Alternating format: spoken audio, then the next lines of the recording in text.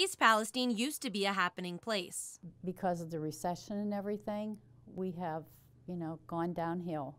And it just would be nice to have it pretty again. Now its residents are hoping to breathe some life back into it with a little TLC from HGTV's new show, Hometown Takeover. It doesn't say, come live here or come visit here.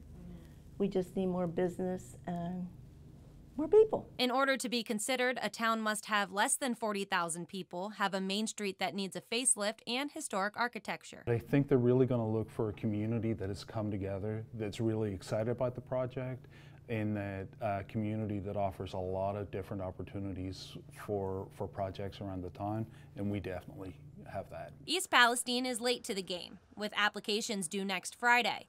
Their plan of attack is to show videos and pictures of what the village used to look like and what it looks like now. Since there's no limit to how many applications a community can submit, local civic groups also volunteered to focus theirs on specific areas. We need some old buildings restored. Our park would need a few things done that we haven't had time and we haven't had money and resources to do. Our front street sadly needs a facelift. If picked,